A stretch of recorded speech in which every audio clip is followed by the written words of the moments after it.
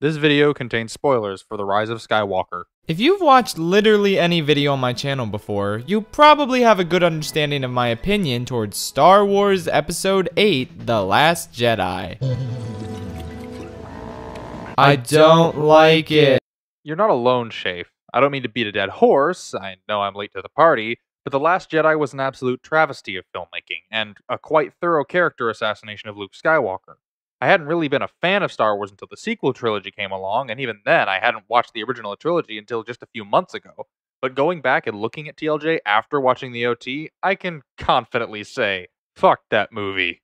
On the other hand, you know the Avengers? Now, I like the Avengers. I don't know if you could tell that from my previous videos, but yeah. I like it too. The Marvel Cinematic Universe is generation-defining, a true feat of storytelling, at least for mainstream television and film. Sure, comic books with massive stories have been going for decades, and Warhammer 40k is almost 40 years old now. But, though I can't speak for Warhammer, I know that both Marvel and DC Comics are mired with inconsistencies. Even when there's an in-universe explanation for them, they still manage to fuck themselves up. In more than 20 films, the biggest fuck-up that the MCU has is introducing time travel, and that's new.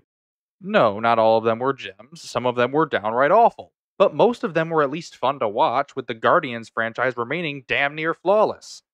Don't fuck it up now, James Gunn. So knowing these two things, I bet you took a look at that thumbnail and said, "Ha!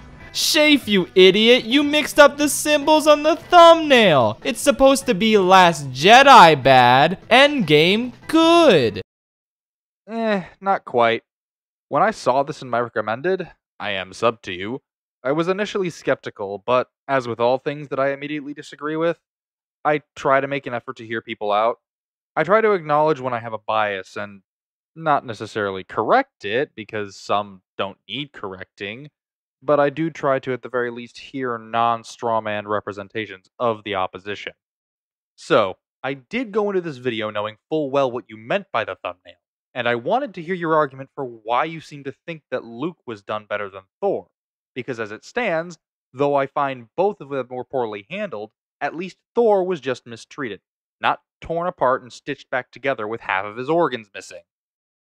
And to that I say, oh ho ho ho, prepare to get your expectations subverted so hard.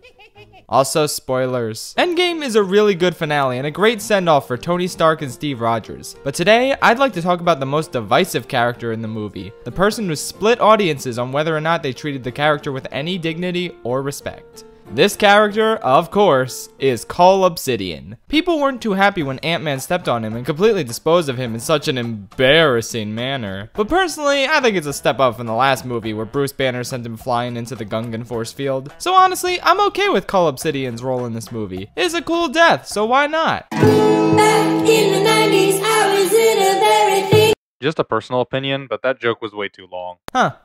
That took a lot less time than I expected. I guess while I'm here, I can talk about the second most divisive character in the movie. Thor has had a rough time in these past few films. After losing everyone he loves, getting his chance to avenge them, and completely blowing it, I don't blame him for falling into an alcoholic stupor and drowning his sorrows by playing Fortnite with Korg. That's probably what I would do if I were him, minus the Fortnite. I will play literally any other game with Korg, but a reality where people still play Fortnite in 2023 is scarier than any Thanos. See, that joke was way better, and not all that intrusive.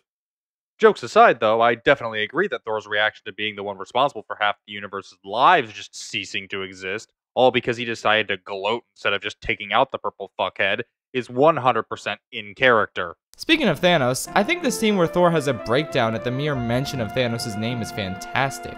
It's kind of haunting actually, just how broken he's become, and how much he tries to mask his fears. It's some tremendous acting from Hemsworth. I really liked Thor in this movie on my first viewing. He reminded me of Peter B. Parker in a lot of ways, from being chunky due to emotional stress, to meeting an alternate timeline version of his deceased maternal figure, to... what else? Just those two things. Just those two things. But yeah, Thor was tragic and understandable, and aside from the offhand snide comment here and there about his physique, I didn't think they really played him for laughs that often. I'm not sure I agree with you there. I'm going to say something fairly controversial, but there are some things that shouldn't be made fun of. Specifically, you shouldn't be making fun of things that people have little to no control over. Thor is fat because he's depressed, and when the characters make fun of his fatness, which is another discussion unto itself, they are, by proxy, making fun of his depression. One might argue that the characters are only making fun of Thor's fatness and don't even know about his depression, which I'd still argue isn't okay, but even if that were the case, it doesn't matter because the script does know about Thor's depression. Moreover, the script wants the audience to laugh at these jokes. Despite laughing at and finding some of the jokes funny, I know I'm not alone when I say that I was made at least a little uncomfortable by them. I, in particular, was made uncomfortable by these jokes because I come from a family with a strong predisposition to mental illness and understand the effect that it has on people. Thor in this film is clearly an example of someone who has post-traumatic stress disorder and depression. And while I am not very familiar with PTSD, I am intimately familiar with depression from having lived with those affected by it almost my entire life. Please note that I'm not trying to say that anybody is a bad person for laughing at these jokes or even finding them funny, as I myself did at first.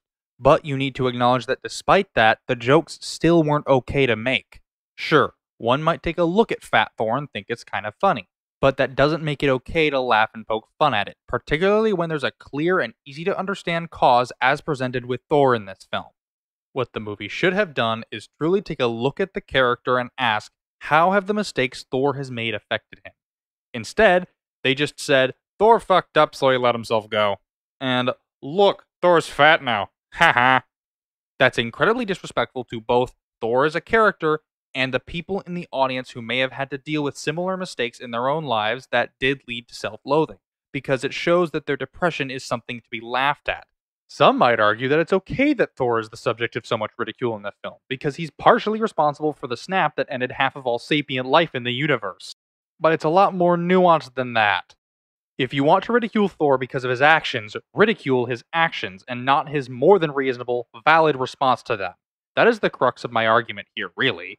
When you make fun of something, you are saying, in part, that it's ridiculous, stupid, or something that should be mocked. When they joke about Thor in the way that they do in the film, they are saying that Thor is a joke. They are saying that his depression is a joke and it's used as little more than fodder for cheap shots about Cheese Whiz and the Big Lebowski. It's not okay. And given the way that Thor's treatment has been received by most of the public, I hope that the Russos learn how to properly handle such issues in the future. Anyway, despite my overall response to its handling of Thor as a character, this is far from the biggest problem I have with this movie. Let's move on. I thought his story arc was really nice. Then I thought about it and I realized, Wait a minute. there's no payoff. Thor never has a heroic moment that redeems his failure in the previous movie. I'm just inserting this here to let you know that for the next couple of minutes, he says a lot of stuff that I mostly agree with. If you want to skip ahead to the part where we disagree and I start talking again, skip to this timestamp. He was regarded by the Russos as the would-be main hero of Infinity War if he had stopped the snap. And he didn't. And killing Thanos after the fact didn't redeem this failure either. Thor is drowning in failure throughout all of Endgame, but there's no sacrifice or dramatic confrontation that pays off any of the self-pity that we see in this movie. He never has a moment that solidifies himself as a true hero, which is weird when you consider that literally every other core Avenger has a moment like that.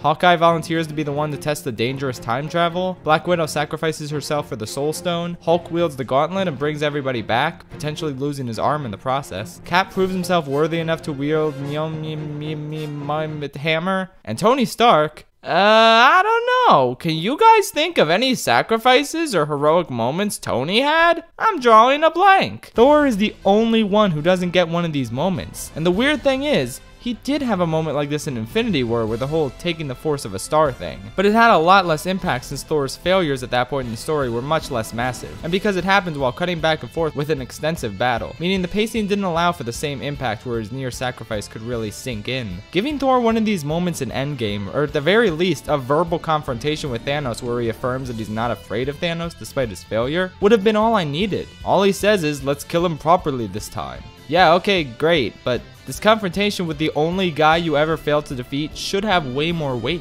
It just feels like Thor is fighting him just cause that's what the original 3 Avengers gotta do. Not because of his own personal vendetta against Thanos. That feels largely neglected here. I know Thanos almost sliced Thor open with his own axe at one point, but there was no interplay between those characters, so the fact that it was Thor really didn't make a difference. I mean, the Scarlet Witch confrontation was great. Exactly what I would have hoped for after what happened last movie. Why didn't Thor get a moment like this? Why didn't he get any sort of dramatic beat or sacrifice play during the final battle? He's one of the core Avengers Avengers in their final movie together, and he was the main hero in the last movie. It literally started and ended with his confrontations with Thanos. Why does he feel like an afterthought in this movie? On top of that, Thor in Endgame did have his scenes that were played for laughs. He did have his Dark Elves, ooh, scene, and your Lebowski jokes, and Cheese Whiz, and so on and so forth. Which I'd still argue weren't okay. He also seems really easy to encourage to join the fight. Like, too easy considering he has the dust of half the universe on his hands. He joins the time travel mission because beer. He talks to his mommy for like 4 minutes and bada boom, he's back to his old self.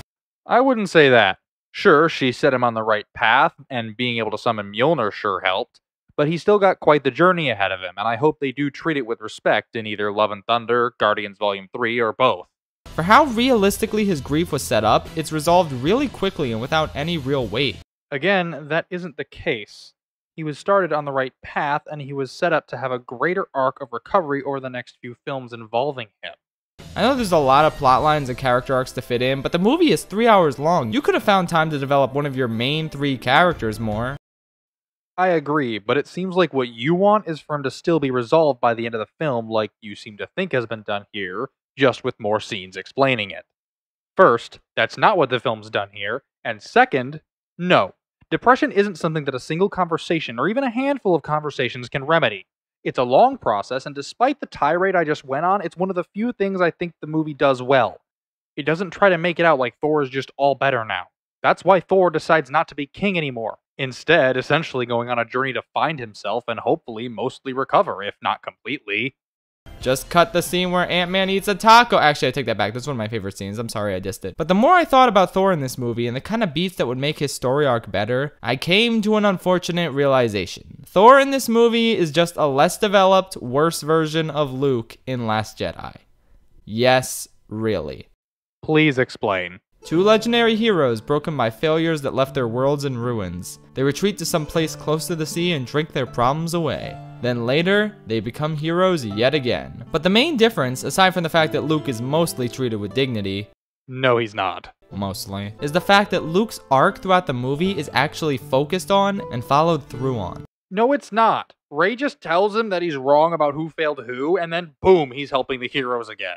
A good chunk of the movie, and when I say a good chunk, I mean the only good chunk. The only good parts of this movie are Leia's message from episode 4 and Rey being fascinated by rain because she's from a desert planet. Is the stuff with him, Rey, and Kylo. While he teaches Rey things about the Force, she helps him come to grips with his own failures. And it really takes a while for him to process and recover from said failures. No, again, all she did was say, "You didn't fail Kylo, Kylo failed you. I won't fail you." And then boom, he's all better. No, that's not how that shit works. You talk about how you were upset about how Thor was handled because only one conversation is what it took to help them, but that's what fucking happened here. Endgame, it's not even strictly implied that Thor is all better, but in this movie, they fucking outright say it. Thor is fine after one conversation with his mother. No, he fucking isn't. Luke, meanwhile, is constantly drowning in his grief. So was Thor. He spent the last 5 years drinking and playing video games. He only agrees to train Rey after careful contemplation and talking to R2 in a really beautiful scene that doesn't feel like cheap fan service at all. It's a touching moment. Whether or not you felt like it was cheap fan service is irrelevant. It was cheap fan service. It was touching, and one of the few moments that made even a little bit of sense in the movie, but it was still cheap fan service. He second guesses himself over and over about whether or not he should be training Rey, and rejoining the fight? Forget it, he's immovable. Except for the part where he does end up helping out. And don't give me that it was just a force projection bullshit. He helped by distracting them. Regardless of how stupid the plan was, it worked. The movie makes you feel that. He literally says he came to this island to die, which is heartbreaking. You're right, it is heartbreaking. He's also not the character we were left with at the end of episode 6. I have no issue with the fact that Luke is like this. The problem is that he is so different from what we had previously understood his character to be that it requires explanation. An explanation that we don't see. His dad was Space Hitler, but despite that, Luke still thought he deserved saving.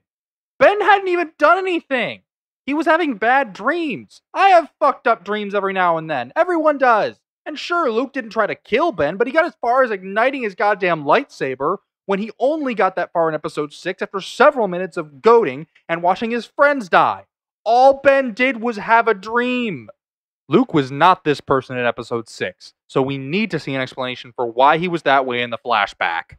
Thor agrees to join the mission because there's booze on the ship. The moment when he rejoins the fight is played off as a joke. Luke rejoins the fight after he's talked some sense into by none other than Yoda. Okay, in the same way that this Luke ain't fucking Luke, that Yoda ain't fucking Yoda. Yoda stopped pretending to be a bumbling dumbass after Luke knew who he was, and the prequels portray Yoda as quite dignified. And don't tell me, oh, so we want to be like the prequels now. Fuck off. The prequels, while quite awful, weren't as bad as people make them out to be, and regardless, Disney said that they're canon, so writing Yoda as this fucking joke is inconsistent and disrespectful.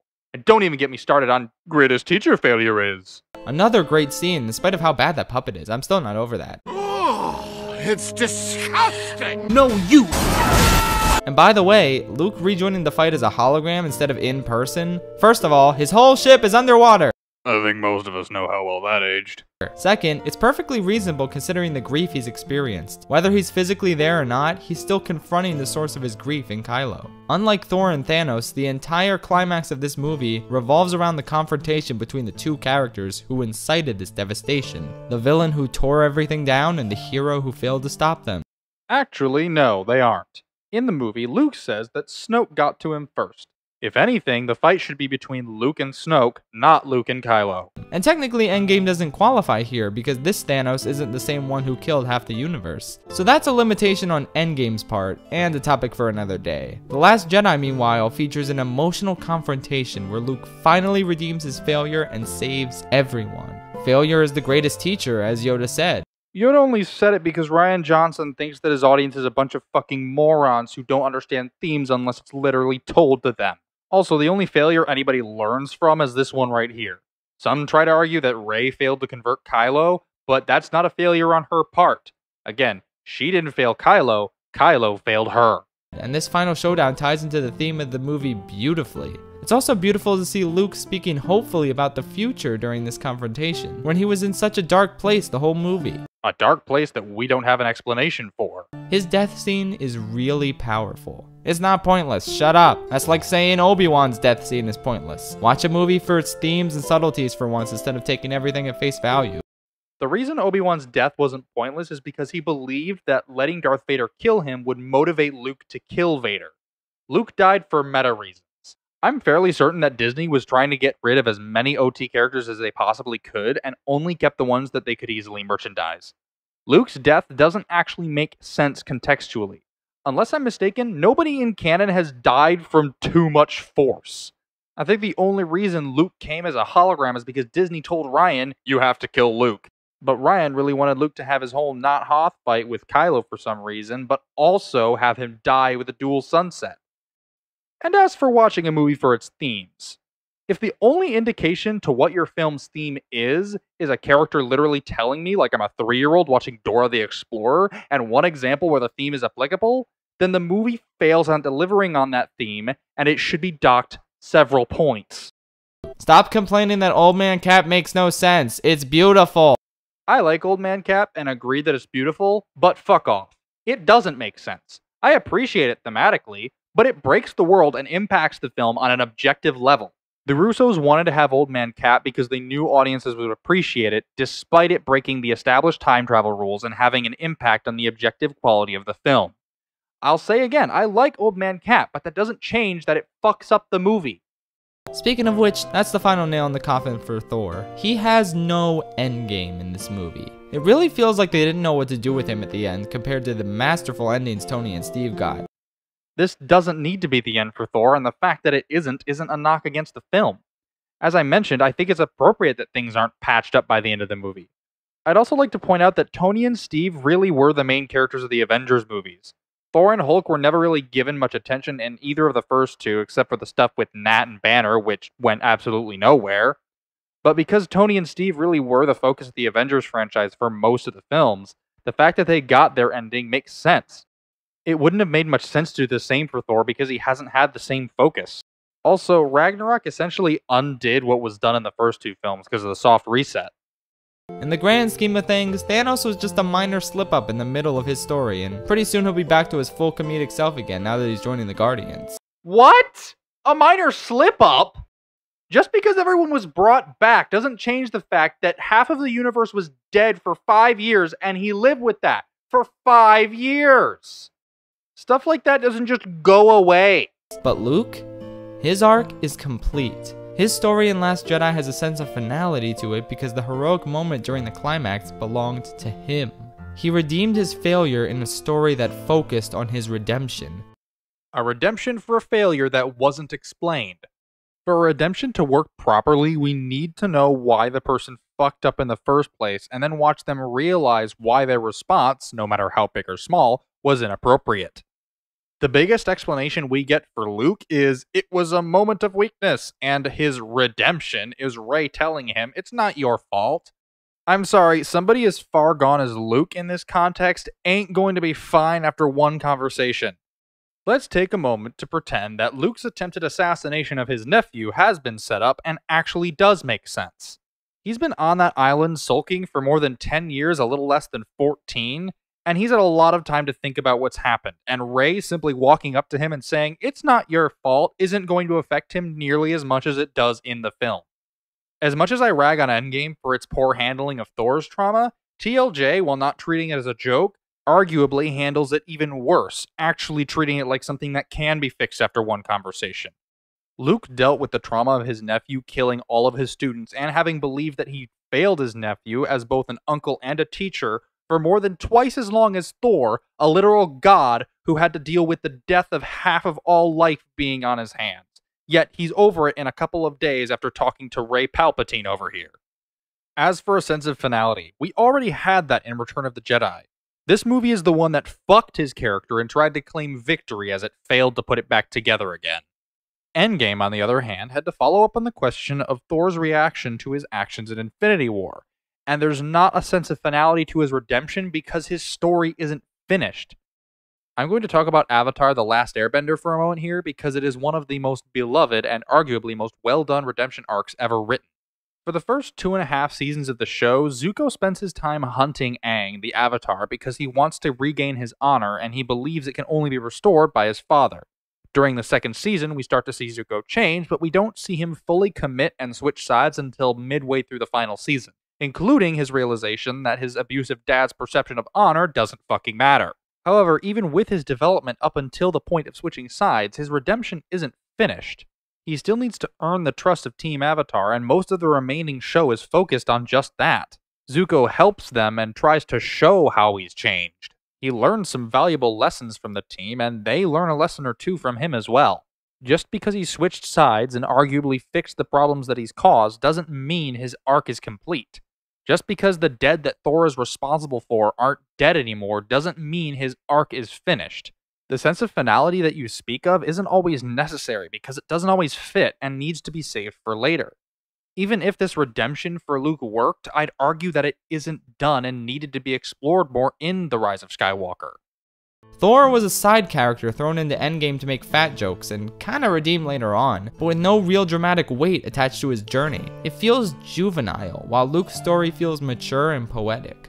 Just because it feels poetic doesn't mean it is. Thor is also not the focus when he could have gotten equal focus to Tony and Steve. I know that's not the case since we'll see more of him.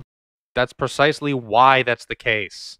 Sure, he could have used more focus, but he didn't need the same level of focus that Tony and Steve got because this isn't the end of his story and it is the end of theirs. But again, dealing with the repercussions of Thanos was kind of a major thing for his character. But I guess it really wasn't in the grand scheme of things. Now look, I really hate Last Jedi. I'd probably rather rewatch Attack of the Clones since it's at least way funnier and meme filled. What would Woody do? Jump out of a moving vehicle? If you'll excuse me. But Last Jedi is not the worst movie ever made, and I have to give credit where I see it. This ain't it, Chief. Luke's emotional journey was really compelling. Thor's could have been, but it fell short. Sometimes it's important to let go of our hate and recognize when a bad movie does something better than a good movie. Again, this ain't it, Chief. There you go. I brought balance to the Force by talking positively about The Last Jedi for a change. Perfectly balanced. Now that I've said both good and bad things about it, I'm sure the comment section will be perfectly content. You know, at least I tried. Back in the 90s, I was in a very famous. Well, that happened. As for having tried, I believe that you tried. I think you tried too hard. I believe that you were so desperate to appease the people who liked this movie that you tried to find something that was done right about it, or at least done better than a better movie, that you saw something that wasn't there.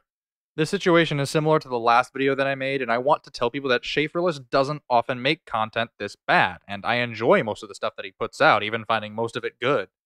I suggest that anybody watching this check out his channel. I suggest his video about Shrek 2 and why it's a perfect sequel. And please, anybody who's a fan or is Schaff himself, please don't take this personally. I'm simply criticizing your work, and I do believe that you're a decent guy. Now time for the YouTube stuff. If you like the video, please show it. If you dislike the video, please show it. If you have anything to say regarding this specific video, please say so in the provided section, as it reflects positively to the YouTube algorithm and will allow me to have a wider reach. I also post my content on BitChute and Library, and suggest you follow me on those other platforms because YouTube has a monopoly and I think that should be changed. Thank you for watching, and hope to see you next time.